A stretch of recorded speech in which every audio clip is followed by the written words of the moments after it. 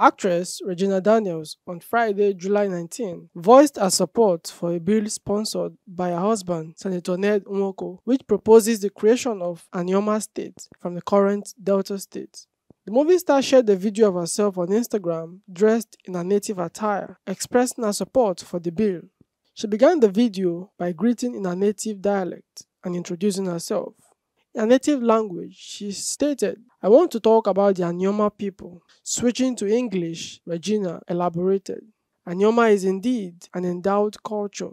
It possesses the classical characteristics of oneness, a shared history, robust culture, language, traditions, and features that set us apart from other local governments in Delta State, yet uniquely connects us to the southeastern states." As a true daughter of Anioma, I am immensely proud of the recently sponsored bill for the creation of Anioma State by my beloved husband and our distinguished Senator Ned Nwoko. The actress emphasized the significance of the bill, stating, "I believe the passage of this bill will heed the clarion call for the creation of the sixth state in the Southeast, addressing a long-standing injustice." She highlighted the positive qualities and profitability of the proposed state, asserting that its creation would ensure fair distribution of natural resources and enhance legislative representation for the Anioma people.